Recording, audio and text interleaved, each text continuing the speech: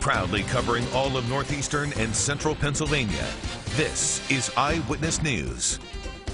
Good morning and thanks for joining us today. It's Friday, August 30th. I'm Chris Langlois. We'll get to all your top stories in a moment, but first your forecast.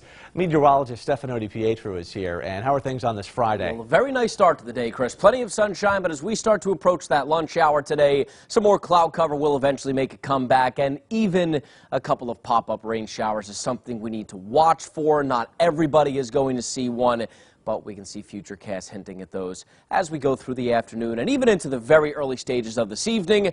But really, by the time we get to those football games tonight at 7 o'clock, it's not going to be much of a problem. By 6 o'clock, there's not even that much to talk about. We'll climb into the lower 80s today in the Eyewitness weather forecast, partly sunny, and we'll have that pop-up rain shower later on today. Tonight, dropping into the 50s for the overnight low, 78 with plenty of sun tomorrow, then some showers return for Sunday and Monday, Chris. Thanks, Stefano. We're following a developing story in Hazleton this morning. Police have swarmed a neighborhood after shots are fired there.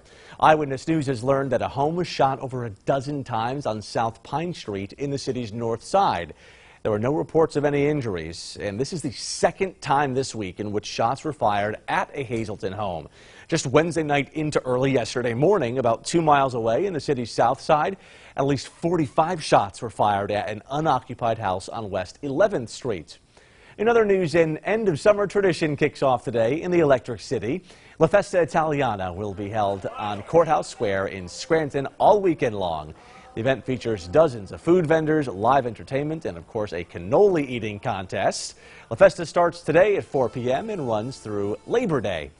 And a reminder that Colts is offering free bus rides for La Festa this weekend, as well as Railfest in downtown Scranton. Those free buses will run from 11 a.m. until 4 p.m. Saturday and Sunday. Thanks for joining us, and have a great Friday.